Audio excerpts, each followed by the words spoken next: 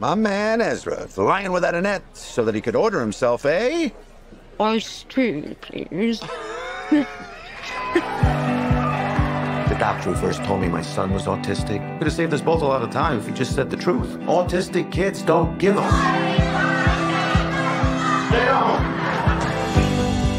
They want me to put him in a special needs school. Jenna knows I'm broke. She knows you're still not over her. The man your age shouldn't be living with his father. He led 20 kids onto Washington Street. Your son has been a danger to himself. He's not dangerous. He's a challenge.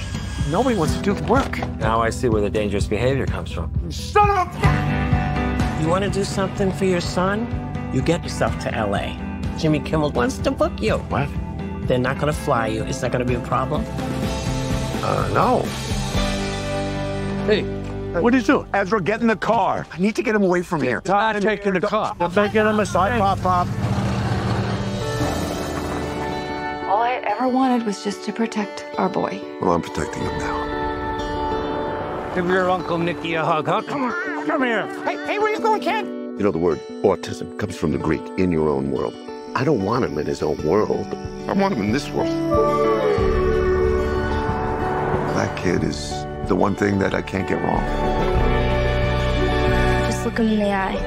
Looking a horse in the eye is like sharing your soul. Where the hell are you? Taking a little time off with Ez. It's not a good time to take off, Max.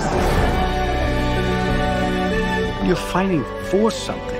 You might have to suffer consequences, but it's worth it because you did it. Because you love your kid.